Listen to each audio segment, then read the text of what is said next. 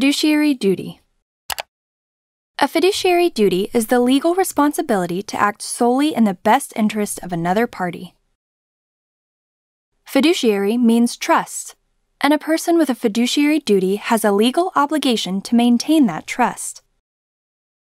For example, lawyers have a fiduciary duty to act in the best interest of their clients. Similarly, physicians have a duty to care for and act in the best interest of their patients.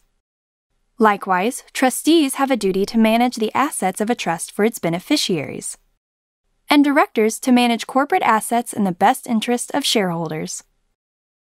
Some examples of fiduciary duties include duties of undivided loyalty, due diligence and reasonable care, full disclosure of any conflicts of interest, and confidentiality. While a fiduciary duty may be violated accidentally, it is still a breach of ethics. And to most people, an intentional violation of fiduciary duty is considered especially treacherous.